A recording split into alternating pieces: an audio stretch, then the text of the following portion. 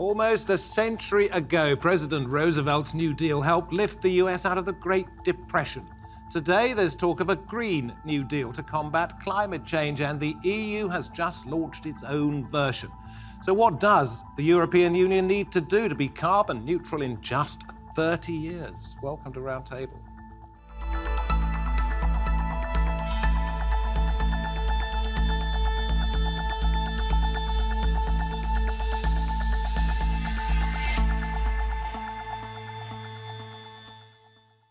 And a warm welcome to the programme from me, David Foster. The US and the EU plans envisage an economic revolution to fight the climate crisis. But in the EU, not every country is convinced.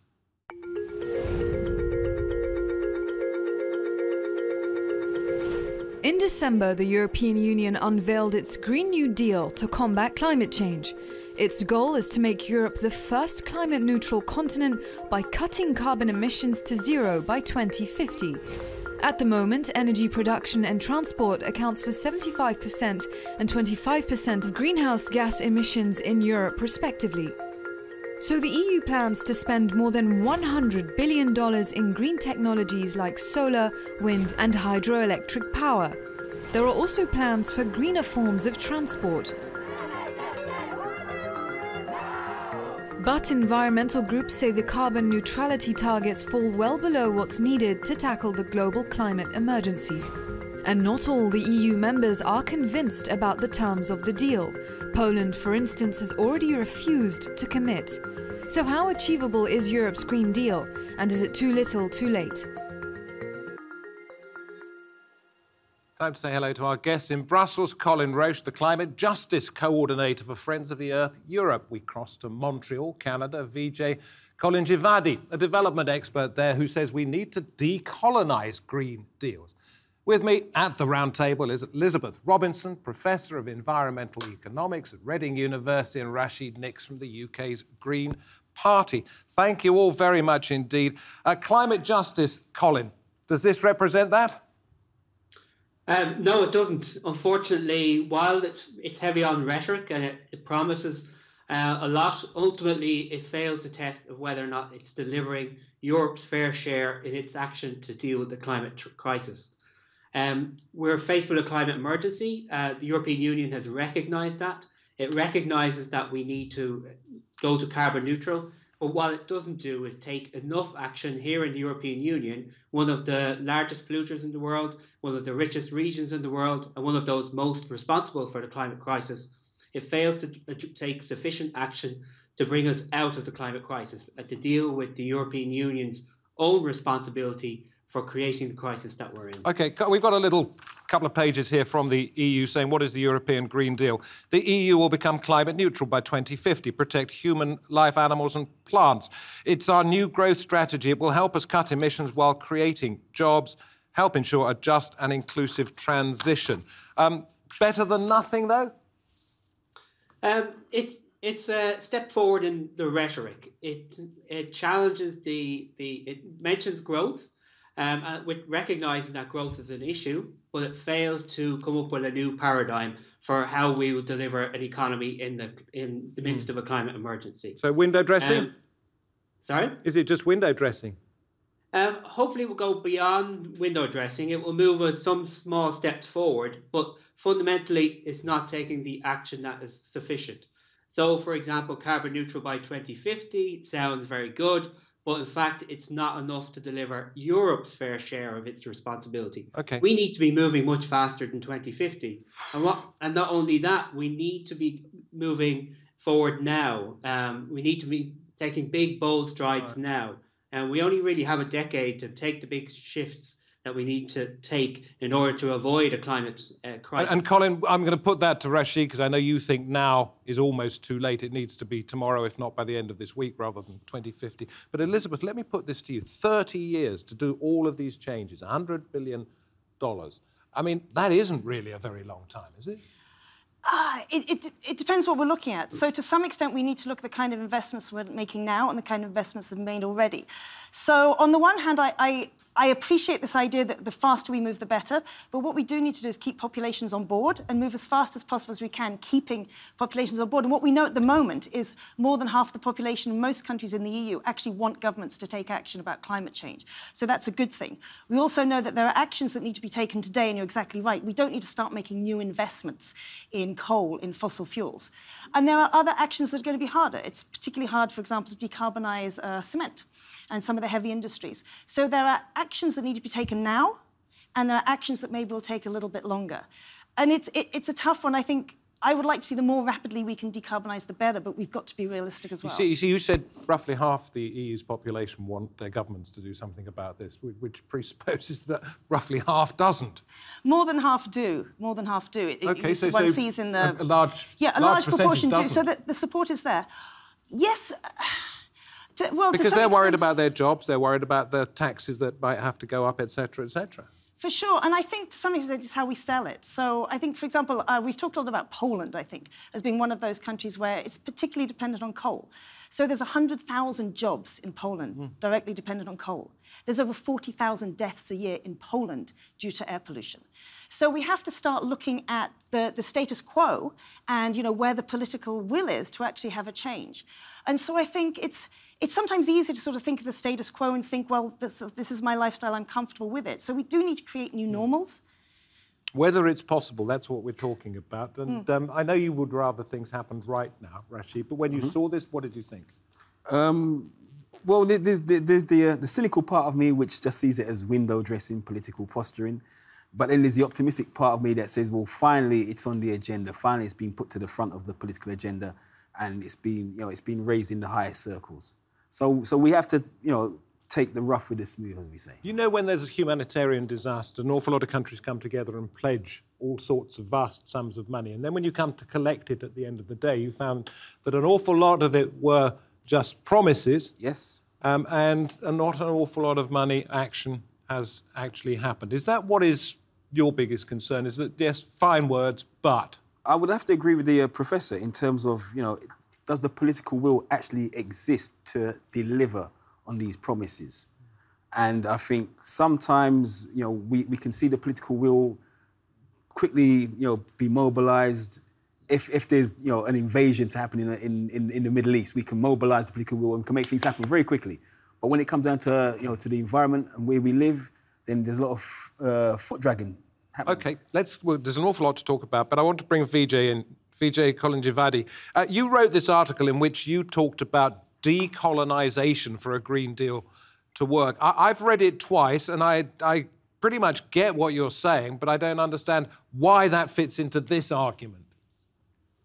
Well, tell us what it's about anyway. Well, I think what some of the other speakers have already said are very interesting, but I think what we need is a structurally transformative change, both culturally and economically.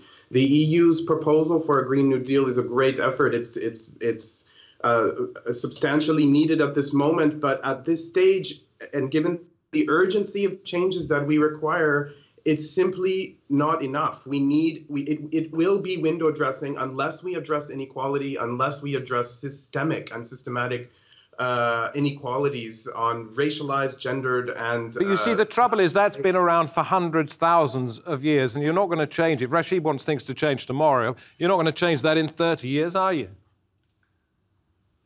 No, we won't change it in 30 years, but we need to be in a state of almost warlike mobilization right now. We've heard several scientists, climate scientists at the UN, who have been increasingly urging and providing very, very stark information about what is happening right now. And I mean, we're seeing Australia burning. This is unprecedented. These kinds of changes cannot wait for next election cycles. They cannot wait for political posturing. They cannot wait, and they simply cannot depend on the existing priorities that we have. But you're talking about a restructuring of the world's social systems and economies, not specifically about the Green Deal. When it comes to the European Green Deal, and by extension the US one as well, what action do you think should be taken to address the tomorrow problem? Okay, so I'm gonna break it down into Green, New, and Deal, and just focus on what a decolonial Green New Deal would look like. A decolonial Green Deal would be about seeing the environment as sets of relations. It would not treat the environment as an object. So we need to transform the way we're even thinking about the environment here, the way we're even talking about, climate change as itself, as a technical managerial problem. The second point, new. What is so new about a Green New Deal if it is still, if it's not addressing, for example, it's not stopping fossil fuel extraction. There is nothing in the EU Green New Deal that says that fossil fuel extraction must end. Why is that not there? That's another question. Why are we continuing to treat human bodies and natures as resources and cheap labor for economic production? And finally, deal. A deal on whose terms, I would like to say. Where are we, what kinds of ways of being are being marginalized and silenced? We need to be able to call up those voices and have them be heard in global decision making. Elizabeth, I want to come to you about the economics of this in just a moment, but Colin, you were nodding in agreement with some of what Vijay was saying. Specifically what? Yeah, so if you look at one example of the contradiction that's here in European Union policy, is that while we talk about being carbon neutral and while the Green New Deal says we must end fossil fuel subsidies, the European Union today is continuing to fund gas pipelines, for example, which will last well beyond 2050. So we see lots of rhetoric, but when it comes down to the hard energy policy that we need to change, it's business as usual. It's the same supporting fossil fuels. It's the same energy system. And we're not really building into our energy planning a new energy system. We're not building in today the type of economy that we need to have after 2050. And we will never achieve a real Green New Deal unless we fundamentally rethink the economy and rethink Europe's energy system. Okay, because Elizabeth, let's talk about the economics of this. I noticed that you said that this is simply some countries will be exporting their emissions. In other words, it's smoke and mirrors. You can say all the finest things and say, look, we're not polluting because we've actually got somebody else to do it for us. So one of the reasons why the UK has been able to reduce its emissions quite rapidly is because we've stopped manufacturing. So a lot of our manufacturing is being exported to other countries.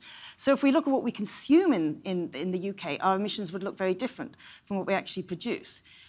So when we look at the economics, the EU has already talked about having some sort of adjustment at the border. It's basically a tax.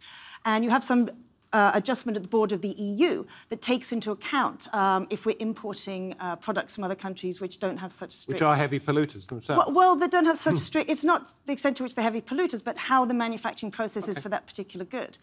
But one thing we can do immediately, so I don't think I disagree with Colin or Vijay too much, but if we talk about practical steps that we can do immediately, for example, a carbon tax. So it's not just a matter of reducing subsidies. It's kind of crazy if we think about it, that we're subsidising environmental bads. We're subsidising things that harm the planet and we're subsidising things that harm our health. For example, fossil fuels and coal. So what we really need to do is put a tax on goods that reflects the bad they do. Then we need to think about a just transition. So what we know is that if we stopped mining coal today, there'd be an awful lot of cold people in Poland, right? Because that's what they heat their houses with. So then we've got to start thinking about, as we phase out coal, we need to phase in insulating homes, we need to phase in and all of which subsidies. is going to cost money. Subsidise this, subsidise that. And that means higher taxes, and higher taxes inevitably are going to hurt the less well-off in society more than the well-off. It's just not fair. You know, if we're looking for certain standards of living, if we want certain services delivered, we have to pay for it, and it's called taxation. It's happened, and it will continue to happen. If we were to put the taxation at a rate where the super wealthy and the corporations who avoid paying billions of pounds every year in taxes actually pay their fair share, we wouldn't even have this conversation. OK, so that goes back to some of what Vijay is saying, is that we actually need to change the social system and the tax burden needs to fall more greatly. It's got to be a structural adjustment. Yeah? Yeah. All right. And what about jobs that might be lost, Colin? Do you think that's likely, or will jobs be created as the EU promises? Well, one thing we know, for example, is that we need to reshape the economy. We also need to rebuild Europe in order to deliver an energy-efficient Europe, and one that has less energy demand. And so by doing that, I think we can use the investment fund that the European Union is now talking about to increase our investment in making those warm homes in Poland and right across the European Union. So there's plenty of opportunities in the European Green Deal, but also in the transition that we need to make. And so what we need to be doing is fundamentally shifting the money in the economy away from the bads, as it were, and towards the goods. So stop the fossil fuel subsidies, stop spending money on new gas pipelines, and start spending it on warm homes and making sure that people have the energy they need to run their households. OK, Vijay, I'll come to you in just a moment, but Rashid, I want to come back to you, because rather than just discussing whether tax is a good thing or a bad thing, I would like to ask you how we will know whether this is working or not. How will we know whether the Green New Deal is working? European Green Deal. Well, number one, I think the quality of people's lives will improve. And how will we measure that? In London, 9,500 people die every year because of poor air quality. This is in London alone. The professor mentioned in Poland, you said how many? Was it 40,000? 40,000 die. So this is stuff that you can actually measure. You know, I think if we measure the quality of human life about, you know, based around the amount of stuff that we can consume, how much do we earn, and we use all these, you know, these really old basic measurements of GDP, then I think we're in trouble. We need to start shifting how we actually look at, you know, the way we measure this stuff. And I think quality of life and how people actually interact with each other. I think one of the problems with this is that because we live in such a consumer-based culture, we're talking about a complete culture shift. And I don't know whether or not people actually want to shift their behaviour patterns. Vijay, drivers have changed, the Green parties across the world. Is that something to be very pleased about? I think the advancements that have been made by the Green Party in different places around the world is definitely something to be, I mean, it's definitely an improvement. We're seeing greater consciousness of the environmental crises we're facing and how they're linked to social issues. And this is definitely something that, you know, is a positive sign. However, the question that I have, and in relation to inequality, which we're talking about, is how can we hold governments accountable to those who prop them up financially? So those who are supporting governments, you know, there are bigger interests that we are, you know, we're not seeing the nexus. And that nexus, if we cannot hold government accountable to the inequalities, and we're promoting policies or holding back, let's say, from policies in order to satisfy those who are financing us, and I'm talking about in all walks of life here. Well, let's throw this one to Colin, because what that presupposes, to some extent, is that business perhaps would be against this sort of change, but business is surely coming to realise that it has to change to fit in with the public mood, and perhaps because it has a little bit of a conscience when it comes to saving the planet. Well, we were certainly seeing the rhetoric from business dialing up. And we're seeing a lot of talk about sustainability, as we have for decades. But really, for us, much of this, what we're seeing is simply a change of tactics rather than a change of the fundamentals.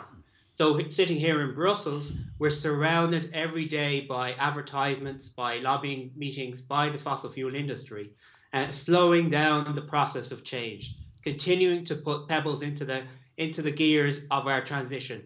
And so while they talk a big game, what we're continuing to see is them dragging back action across the European Union. And so for us in Friends of the Earth Europe, we think we need to have now a fossil-free politics. And we need to make a clear dividing line between our politics and the fossil fuel corporations who continue to get in the way of the just transition. Is that likely, Elizabeth? We need strong government. So if we take an example of vehicles, okay, if we look at what's driving increased emissions in the world, and this really shocked me. Number one, power, not surprisingly. Two, SUVs, right? Big cars, big gas-guzzling cars, mainly driven around in towns.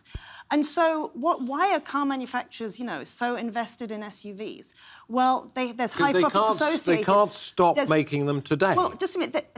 They could rapidly run down, but there's high profits associated with SUVs. There's a lot of advertising there. So and people like them because they see the adverts and they see other people driving them and they feel safer in them rather than their little car. I'm not quite sure where you're going with this. You're saying adverts should be banned. They should be made illegal. Absolutely not.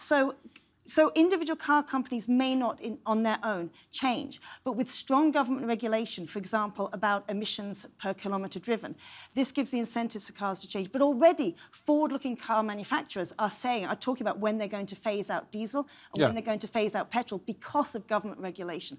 So you need a combination of strong government regulation, and firms will then see, what is in their interest with that. Well, is that happening? To some extent, but it needs to be done a little more rapidly.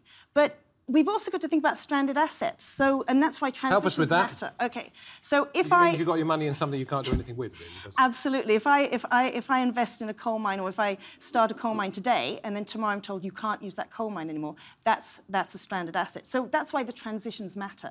But it's very hard to think that firms on their own are just going to change and behave the way we kind of want them to. It's sort of not human nature. And that's hard to believe sometimes because most business people have children or nephews or nieces. And, we're all looking to the kind of, the world we're bequeathing to the next generation, to our kids. And knowing that, though, even so, we will still probably fly, we will still probably drive. But if governments create environments in which it makes more sense to take public transport... Is that affordable? Yes, it is, but I'd go back to Rashid's point. Unavoidable in terms of what you have to do. I didn't know if you said affordable or No, I said affordable. Yeah. Is it affordable? I said, OK, it's unavoidable if you want to reverse what's happening.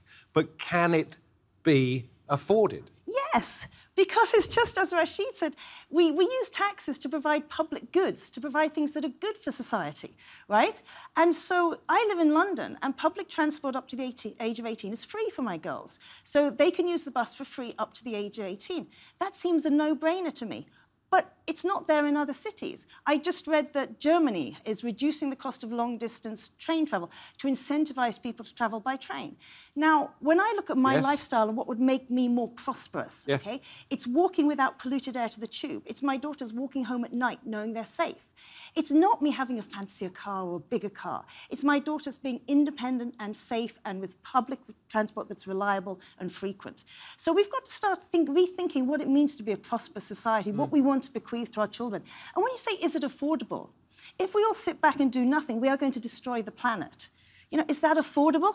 This is just the wrong way to think about it. We need to do the right thing. And if we do the right thing, investing in these public goods, investing in infrastructure, in public transport, in clean energy, the society will be better off and it'll be more equitable. OK, industry, mobility, you've talked about mobility, renovating buildings, we talked about perhaps doing that in Poland, reducing, making Europe carbon neutral within 30 years.